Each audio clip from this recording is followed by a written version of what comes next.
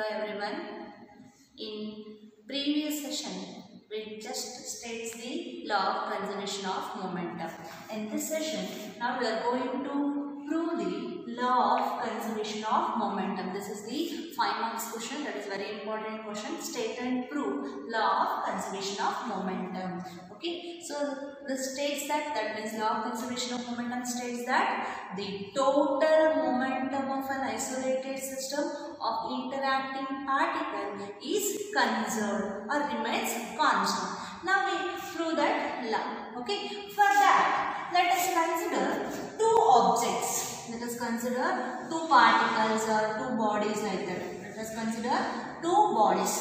Let us call the first body as A and the second body as B. The first body is moving with some velocity. I don't know the velocity exactly. So I should write U1. So U1 is the initial velocity of A. Okay. Next, the object B is moving with some initial velocity. Again, I shall write this as U2. So U1 is the initial velocity of A. U2 is the initial velocity of B. Okay, this is the condition before collision. This is the condition for before collision. Okay, here U1 is greater than U2.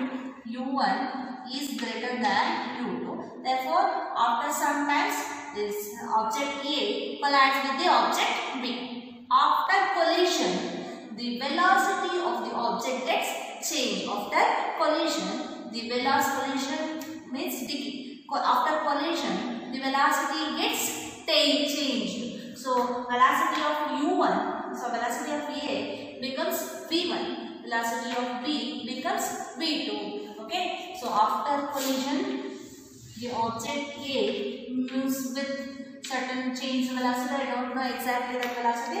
Then I shall write V1. So V1 is the velocity of the object A after collision. Okay. Next, velocity of B after collision will be written as V2. Okay. Here U1 is the initial velocity of A. U2 is the initial velocity of B. V1 is the final velocity of A and V2 is the final velocity of B. This is after collision. After collision. Okay. Now we shall prove the law of conservation of momentum. That means total momentum before collision. We want to prove the total momentum before collision is equal to total momentum after collision. So the object has mass m1. This object B has mass m2. So the total initial momentum of A can be written as m1 u1. Initial momentum of B can be written as m2 u2 because momentum is a product of mass and velocity. Final momentum of A can be written as m1 v1. Final velocity of B can be written as m1 v2. Simply we shall write PA. Here we shall write vector form because P momentum is the vector quantity. So PA vector. What is PA vector? Momentum. Momentum of A. Initial momentum of A. What is PA? PA is the initial momentum of A. Initial momentum of A. Then what is PB? So PB is the initial momentum of B. Initial momentum of B. Okay. Then after collision, the velocity gets changed. As velocity gets changed, momentum also change. That momentum can be written as PA dash. Then what is PA dash? PA dash is the final momentum of A. What is PA dash? Final momentum of A. Okay. Next, B. That is PB dash. PB dash is the final momentum of B. Okay. So from the figure, PA dash is the initial momentum of A. PA is the initial momentum of A. PB is the initial momentum of B. PA dash is the final momentum of A and PB dash is the final momentum of B. Here we are going to prove the conservation law, that is law of conservation of momentum. That means total momentum before collision is equal to total momentum after collision. The total momentum before collision is momentum before collision is PA and PB. That is total momentum before collision is PA plus PB. So the final momentum is PA dash and PB dash. So total final momentum after collision is PA dash plus PB dash. That means we are going to prove PA plus PB is equal to PA dash plus PB dash. Okay. Then we write impulse. Now we have to write impulse. That is impulse experienced by A. Experienced by A on B is given by, impulse experienced by A is given by, in previous videos we know that what is impulse? Impulse is the product of force and time. What is impulse? Impulse is the product of force and time, which is equal to change in momentum. What is impulse? Impulse is the product of, we shall write here, impulse is the product of, impulse is the product of force and time, or that will be equal to change in momentum. Change in momentum is initial momentum, final momentum minus initial momentum. We shall write F into T or F into D, force into time. Because time is very small, because the force acting is impulsive force, that force is acting for a short interval of time. So we shall write Ft or F into dt. So impulse is, what is impulse? Force into time. That will be equal to change in momentum. Change in momentum is final momentum minus initial momentum. Okay. So impulse is equal to final momentum minus initial momentum. Here first we write impulse for A. Okay, impulse experienced by A. So impulse experienced by A can be written as F. Impulse is equal to F into dt. Here we write F AB instead of F. We write vector form because force is a vector. Okay, so we write FAB instead of F because here there are two forces acting. During collision we know that according to Newton's third law of motion, for every action there is an equal and opposite reaction. Here the two objects A and B are collide with each other. During collision, the force exerted by A on B is equal to force exerted by B on A. So force exerted by AB on A can be written as FAB. Force exerted by B on A can be written as FBA. Okay, so impulse is a force into time. For A, force experienced is FAB. So here I write FAB into dt. In Newton's third law, I say that the action and reaction are acting at different bodies, but they are acting in the same interval of time. Time remains same. Time does not change. Okay. So FAB into dt is equal to what? Final momentum minus initial momentum. So final momentum of here we write impulse experienced by A. That means final momentum of A minus initial momentum of A. What is the final momentum of A? That is PA dash is the final momentum of A. What is the initial momentum of A? PA is the initial momentum of A. So we should write PA dash minus PA. Impulse experienced by A, product of force and time, that is equal to final momentum minus initial momentum. That is FAB into dt is equal to PA dash minus PA. Then FAB is equal to PA dash minus PA. If that dt comes here, that is divided by dt. FAB is equal to PA dash minus TA, that divided by dt. This is the force experienced on A by B. We call this as equation number 1. Okay. Similarly, we should write impulse experienced by B. Okay. Impulse by B. Object B is given by, again what is impulse? Impulse is the product of force and time, which is equal to change in momentum, that is final momentum minus initial momentum. So product of force and time is F.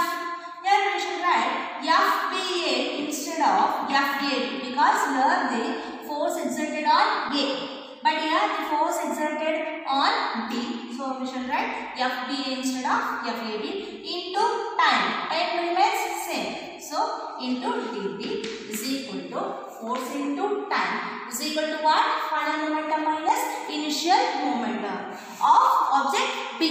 Then what is the final momentum of object B? PB dash is the final momentum of B. Then what is the initial momentum of object B?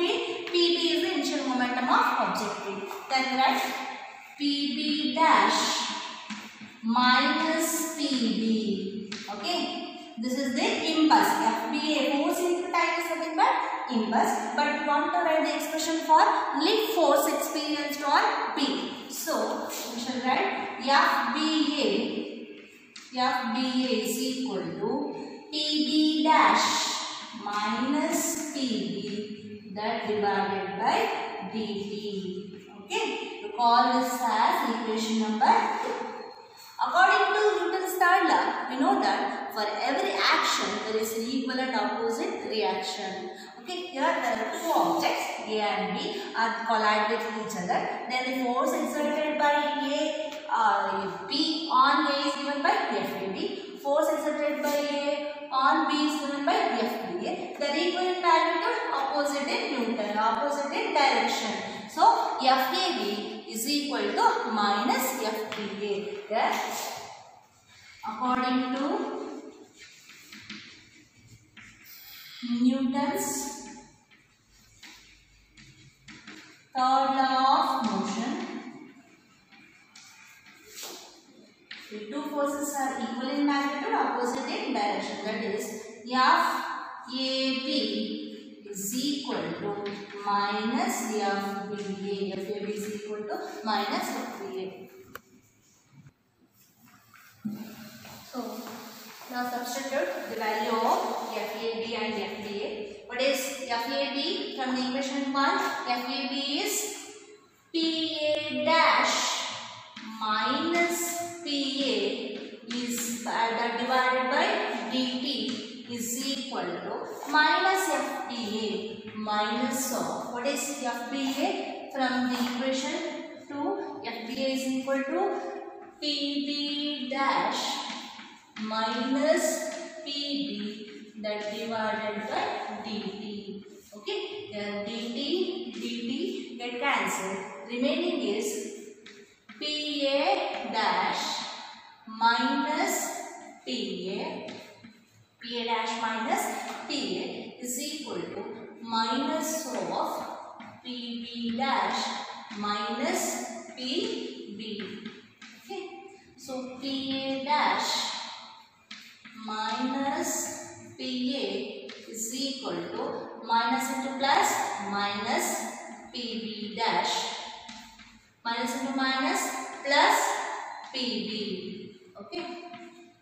Now we will rearrange this equation.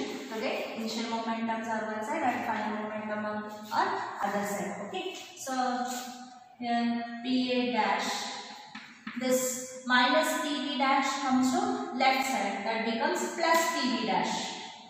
Okay. This minus PA goes to right side, that becomes plus PB. Plus here PB, that is plus PB.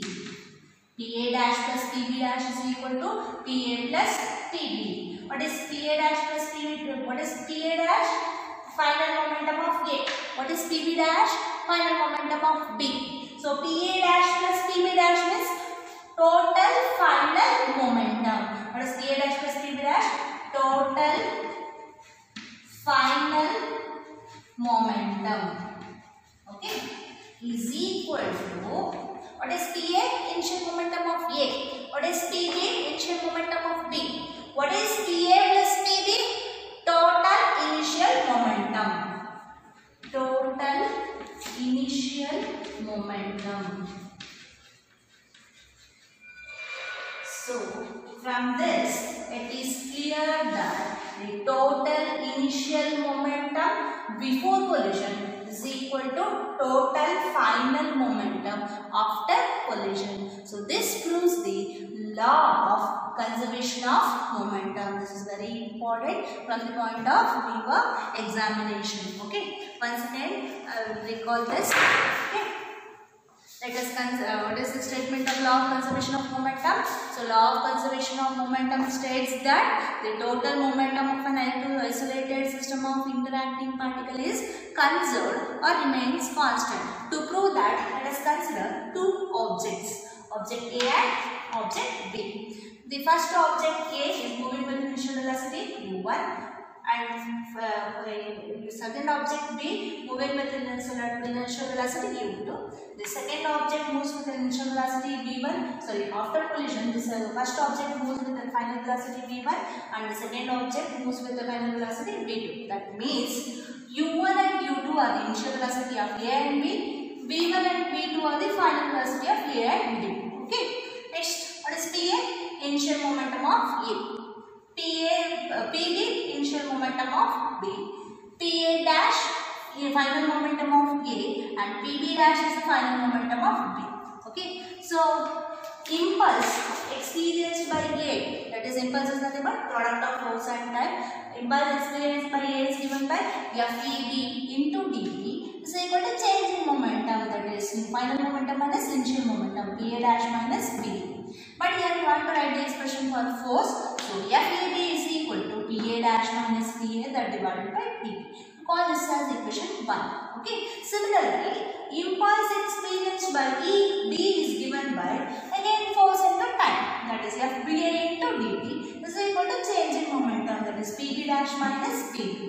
Again, here we want to write the expression for force only. So, FBA is equal to PB dash minus PB that divided by dt. Call this as equation 2. According to Newton's third law, force for every action there is an equal and opposite reaction. That means the two forces are equal in magnitude but opposite in direction. Here negative sign indicates that the two forces are acting in the opposite direction. Okay. So from equation 1 and 2, to write PA dash minus PA by dt is equal to minus of PB dash minus PB by dt. So dt get cancelled. Remaining is PA dash minus PA is equal to minus of PB dash minus PB. That will be equal to plus into minus, minus PB dash, minus into minus, plus PB. Now rearranging this terms, we will get PA dash plus PB dash is equal to PA plus PB, or PA plus PB is equal to PA dash plus PB dash.